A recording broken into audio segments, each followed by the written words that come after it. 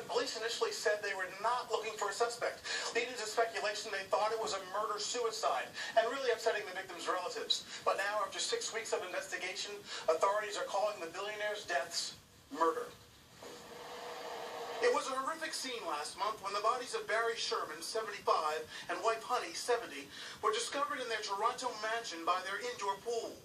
Honey and Barry Sherman were found deceased in the lower level pool area, hanging by belts from a poolside railing in a semi-seated position on the pool deck. Police say they had been strangled. No signs of forced entry into the mansion, leading to suspicion one of them had killed the other, then committed suicide. But now, according to authorities, the Shermans were murdered. We have sufficient evidence to describe this as a double homicide investigation, and that both Honey and Barry Sherman were in fact targeted.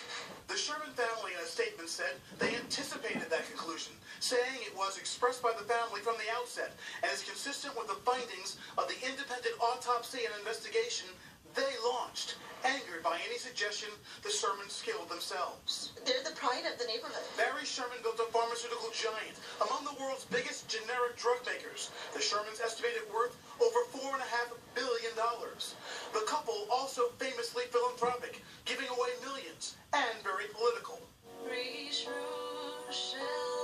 Thousands of mourners attended their funeral, including Prime Minister Justin Trudeau. But who killed them, and why? Police have very little to say about that. Barry Sherman was known as a very competitive businessman who had openly spoken about the fact that he made enemies over the years. A report from the CBC, a major media outlet, says there were multiple killers, and the Toronto Star newspaper has said it had the appearance of a contract killing. Police say they have no suspects, just a long list of people they want to talk